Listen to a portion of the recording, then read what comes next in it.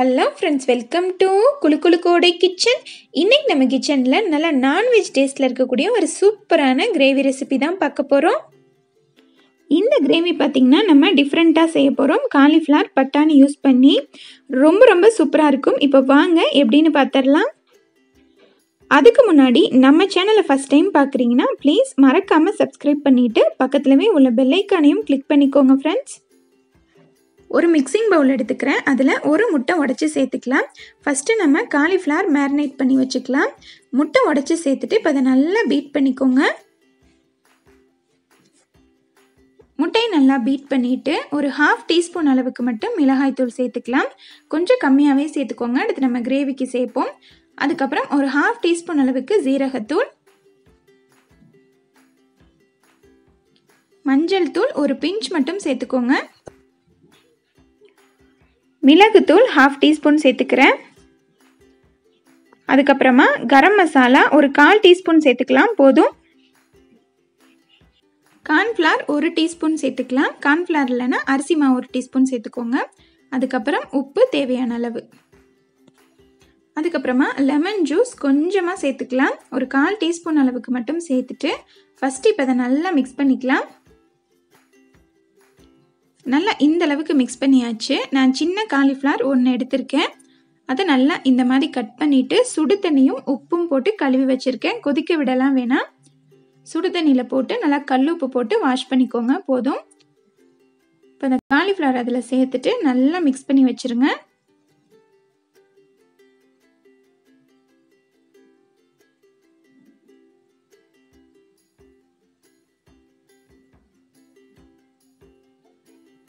இப்போ நல்லா மிக்ஸ் பண்ணதுக்கப்புறம் பார்த்திங்கன்னா இந்த மாதிரி தான் இருக்கும். மூடி போட்டு ஒரு 20 நிமிஷத்துக்கு விட்டுருங்க, நல்லா மேரினேட் ஆகட்டும். இப்போ சரியாக 20 நிமிஷம் கழித்து பார்த்திங்கன்னா நல்லா மேரினேட் ஆயாச்சு. இப்போ ஒன்றா போட்டு ஃப்ரை பண்ணி எடுத்துக்கலாம். இந்த கிரேவிக்கு காலிஃப்ளவர் பார்த்திங்கன்னா ரொம்ப கிறிஸ்பி ஆகிடக்கூடாது. நல்லா 2 பக்கமும் வெந்து வரவும் எடுத்துருங்க. நான் மொத்தமாக 2 பேட்சாக போட்டு ஃப்ரை பண்ணி எடுத்துக்கிட்டேன். இப்போ இது நல்லா ஃப்ரை ஆகட்டும். இப்போ நல்லா திருப்பி போட்டு வேக வச்சாச்சு. இப்படி தான் இருக்கும். இதை எடுத்து தனியாக வச்சிடலாம். கேஸ் ஆன் பண்ணிவிட்டு ஒரு பேன் வச்சு 3 டீஸ்பூன் அளவுக்கு ஆயில் சேர்த்துக்கலாம். இப்போ எண்ணெய் நல்லா சூடாகவும் 4 ஏலக்காய், 3 கிராம்பு, ஒரு சின்ன பீஸ் பட்டை மட்டும் சேர்த்து தாளிச்சிக்கலாம். இப்போ அது எண்ணெயில் நல்லா வெடிக்கட்டும். அதுக்கப்புறமா ஒரு 3 பெரிய வெங்காயத்தை இந்த மாதிரி ஃபைனாக சாப் பண்ணி வச்சுருக்கேன். அதையும் சேர்த்துட்டு நல்லா வதக்கிக்கலாம். ஒரே ஒரு பச்சை மிளகாய் நடுவில் கீரி சேர்த்துக்கலாம். வெங்காயம் சீக்கிரம் வதங்குறதுக்காக நம்ம இப்போவே தேவையான அளவு உப்பு சேர்த்துக்கலாம். காலிஃப்ளவர் ஃப்ரை பண்ணுறப்ப அதுக்கும் உப்பு சேர்த்துருக்கோம், அதனால் பார்த்து சேர்த்துக்கோங்க. இப்போ இது வதங்கிட்டு இருக்கும் போதே ஒரு 1/2 டீஸ்பூன் அளவுக்கு மட்டும் ஜீரகம் சேர்த்துக்கலாம். ஜீரகம் தாளிக்கும் போதே சேர்த்துருக்கணும், நான் மறந்துட்டேன். அதனால் இப்போ சேர்த்து இதோட ஃப்ரை பண்ணிக்கலாம். ஒன்றும் பிரச்சனை இல்லை, இப்போ சேர்த்தாலும் நல்லா தான் இருக்கும். இப்போ வெங்காயம் நல்ல கோல்டன் ப்ரௌன் கலருக்கு வதங்கட்டும். இப்போ வெங்காயம் இந்த அளவுக்கு நல்லா வதங்கவும் 1/2 டீஸ்பூன் அளவுக்கு இஞ்சி பூண்டு பேஸ்ட் சேர்த்து அதோட பச்சை வாசனை போகிறது வரைக்கும் வதக்கிக்கோங்க. நல்லா வதக்கிட்டு 1 டீஸ்பூன் அளவுக்கு காஷ்மீரி ரெட் சில்லி பவுடர், இது நல்லா கலர் கொடுக்கும். அதுக்கப்புறம் 1/2 டீஸ்பூன் அளவுக்கு மல்லித்தூள், ஒரு பிஞ்ச் அளவுக்கு மட்டும் மஞ்சள் தூள் சேர்த்துக்கிறேன். அதுக்கப்புறம் 1 டீஸ்பூன் அளவுக்கு ஜீரகத்தூள் சேர்த்துட்டு இதோட பச்சை வாசனையெல்லாம் போகிறது வரைக்கும் நல்லா 1 நிமிஷத்துக்கு வதக்கிக்கலாம். நல்லா வதக்கி விட்டுட்டு 2 பெரிய சைஸ் தக்காளியை நல்லா ஃபைனாக அரைச்சி வச்சுருக்கேன். இப்போ அதையும் சேர்த்துக்கலாம். சின்ன சைஸ் தக்காளினா 3 சேர்த்துக்கோங்க. சேர்த்துட்டு தக்காளியோட பச்சை வாசனையெல்லாம் போய் எண்ணெயெல்லாம் நல்லா பிரிஞ்சு வந்துடணும், அந்த அளவுக்கு நல்லா வதக்கிக்கோங்க.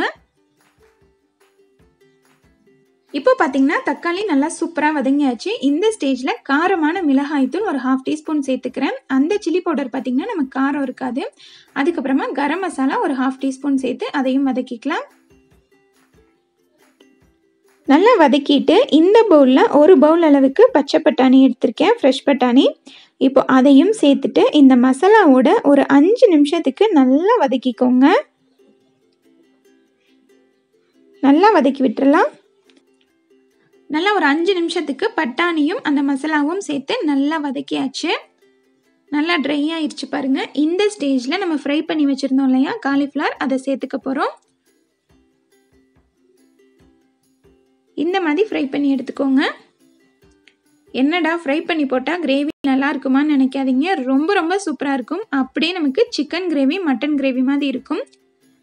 இப்போ அதையும் சேர்த்துட்டு நல்லா மிக்ஸ் பண்ணி விட்டுருங்க.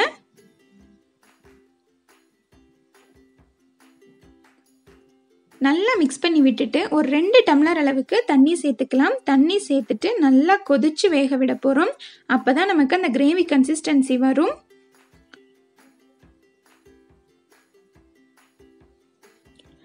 இந்த அளவுக்கு தண்ணி சேர்த்துட்டு மூடி போட்டு மீடியம் ஃப்ளேமில் ஒரு 10 நிமிஷத்துக்கு விட்டுருங்க.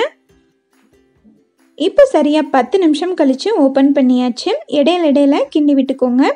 இப்போ கொஞ்சமாக கசூரி மேத்தி எடுத்து க்ரஷ் பண்ணிவிட்டு சேர்த்துக்க போகிறோம். அவ்வளோதான், நம்ம கிரேவி நல்லா சூப்பராக தகன்னு ரெடி ஆயாச்சு. கண்டிப்பாக நீங்கள் வீட்டில் ட்ரை பண்ணி பாருங்கள். ரொம்ப ரொம்ப சூப்பராக இருக்கும். ரொம்ப ஸ்பைஸியாக ரொம்ப நல்லாயிருக்கும். இந்த கிரேவி பார்த்திங்கன்னா ஒயிட் ரைஸ் கூட, பலாவ் ரைஸ் கூட, கீ ரைஸ் கூட எல்லாம் ரொம்ப சூப்பராக இருக்கும். அதுக்கப்புறம் சப்பாத்தி, நான், தோசை கூட எல்லாம் ரொம்பவே நல்லாயிருக்கும். கண்டிப்பாக நீங்கள் ட்ரை பண்ணி பாருங்கள். இந்த ரெசிபி கண்டிப்பாக உங்களுக்கு பிடிச்சிருக்கும்னு நம்புகிறேன். பிடிச்சிருந்தா லைக் பண்ணுங்கள். உங்கள் ஃப்ரெண்ட்ஸ் அண்ட் ஃபேமிலிக்கு மறக்காமல் ஷேர் பண்ணிக்கோங்க. உங்களோட வேல்யூபிளான கருத்துக்களை கமெண்ட்டில் சொல்லுங்கள். நம்ம சேனல் கோடை கிச்சனுக்கு சப்போர்ட் பண்ணுங்கள், சப்ஸ்கிரைப் பண்ணுங்கள். நாளைக்கும் இதே மாதிரி ஒரு இன்ட்ரெஸ்டிங்கான வீடியோவில் உங்களை வந்து பார்க்குறேன். தேங்க்யூ ஸோ மச் ஃபார் வாட்சிங். Have a nice day.